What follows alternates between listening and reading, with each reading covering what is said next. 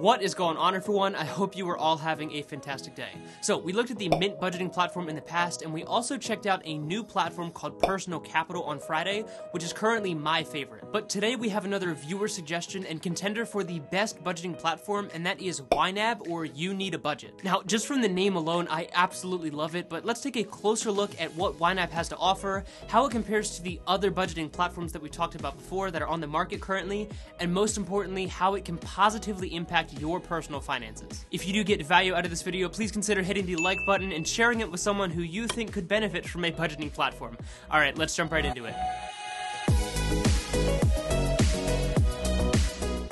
So YNAB was actually started by a CPA, which is a certified public accountant, and the founder actually created the platform initially to help him and his wife better manage their own finances. And that is awesome because in a lot of cases, great products and services come from solving real life issues, and that is exactly where YNAB came from. But this once rudimentary software has grown exponentially in popularity, especially over the past few years, and they actually just released their update of YNAB 4, which offers a lot of new features and upgrades over the previous version. Now, if you aren't familiar with this platform at all, their approach to budgeting is very different from any of the other apps that we've looked at, and that's because they strongly encourage you to live off of what money you made last month. Now, the new version of the software refers to this as the age of your money, but essentially they believe that by living on last month's income, this allows you to smooth out those financial bumps that we have all experienced at some point in our lives, and it also keeps you from living paycheck to paycheck. Plus, hypothetically, the older your savings are, the larger your cushion is when those unexpected instances do pop up. Now, outside of that, you'll also learn that the software really encourages you to follow their 3 guiding principles or rules,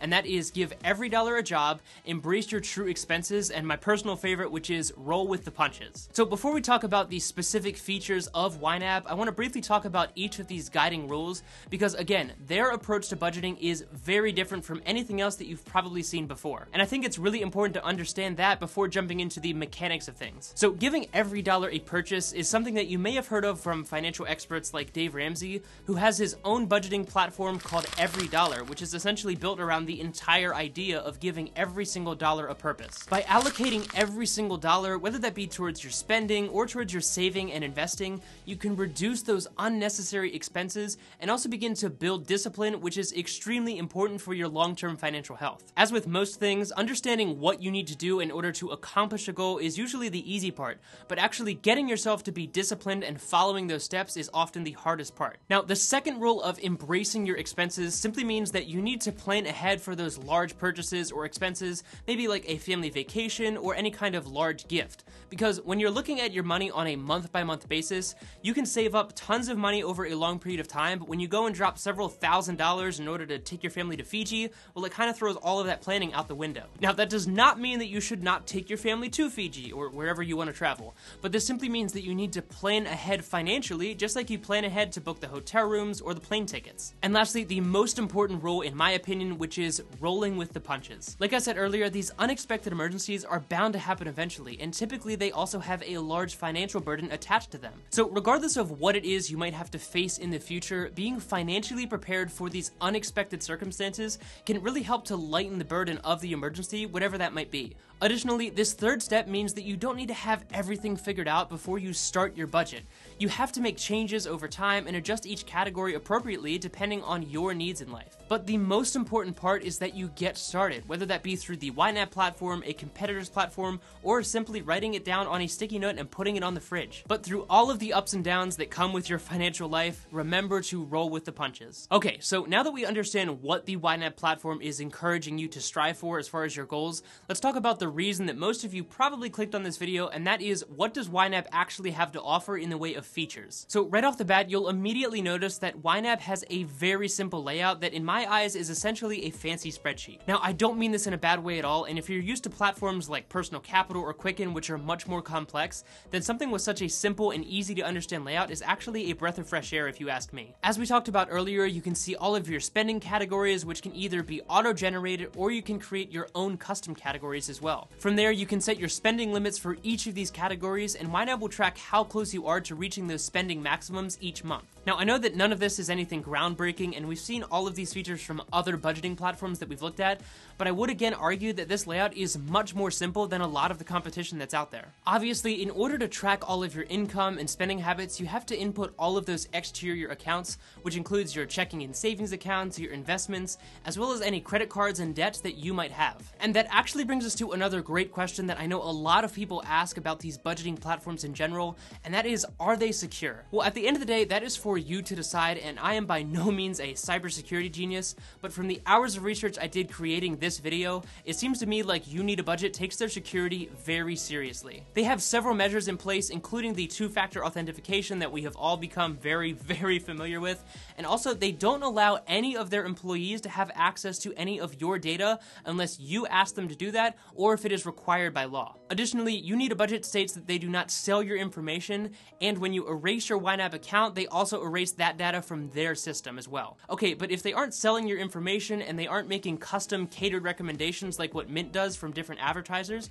then how in the world are they making any money? Well, that brings us to the not so good news, and that is that You Need a Budget is not free. Now, hold on, because I know this might sound a little ridiculous considering Mint is a very similar platform and is completely free to use, but let's break down the pricing because it's not that high in my opinion, and at the end of the day, it is an investment, and it will end up saving you a lot of money if you use this platform properly. So to rip the band-aid, at the time of making this video in mid-2020, You Need a Budget costs $11.99 per month, or you can buy it for the whole year, which is $84, and I definitely recommend that option because that'll actually end up saving you about $59 for the whole year. Now, maybe you think that is way too much, maybe you think that's a great deal, but the other good news is that there is a 34-day free trial, and it's not like you have to commit to the full year and then decide that you don't really like it or that the software doesn't work for you. You can try the full version of the software with complete access for 34 days completely free, and then decide if it's something that you think is worth your hard-earned money. I think we should also address the elephant in the room, and that is, why would a company aimed at helping people with the most basic, rudimentary form of their personal finances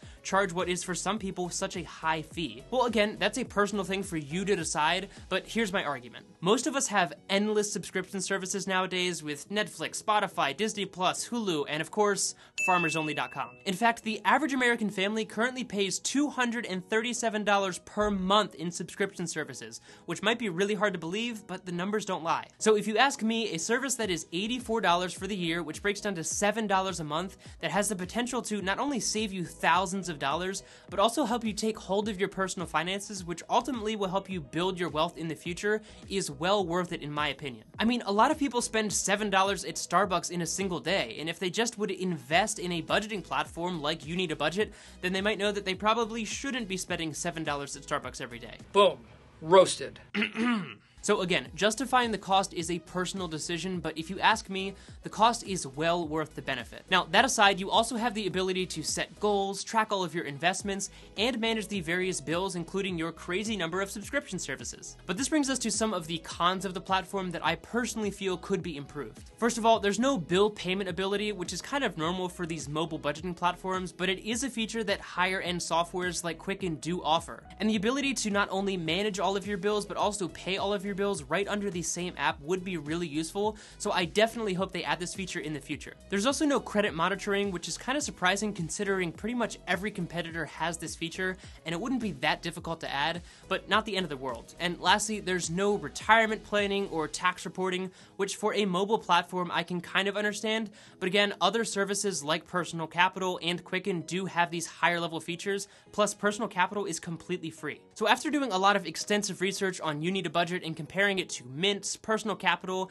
and the many other competitors that are out there on the market, I don't know if I can say that it would be my personal choice, but I think that's just because I prefer a more comprehensive platform. But if you are just looking for a step up from the basic spreadsheet, then You Need a Budget could be the right option for you, and if anything, I would say giving the free trial a shot is definitely worth it. Now, I know that I spent all of that time justifying the cost, however, it is hard to recommend You Need a Budget when there are lots of platforms like Personal Capital that has more services and it is completely free to use. Personally, I would pay for the free services of Personal Capital because it is an investment in a budgeting platform that is something that you're going to see a huge return on if you properly use that software. So at the moment, I think Personal Capital would still be my personal choice for a more comprehensive budgeting and financial management tool, but if you just want a free to use and simple platform right from your mobile phone, then I would definitely check out my review on Mint because that is very similar to YNAB and it's completely free. So let me know what you think of You Need a Budget down in the comment section below and what you personally use to keep track of your monthly budget. Don't forget to hit the like button, subscribe to the channel, and share this video with someone who you think could get value out of this content as well.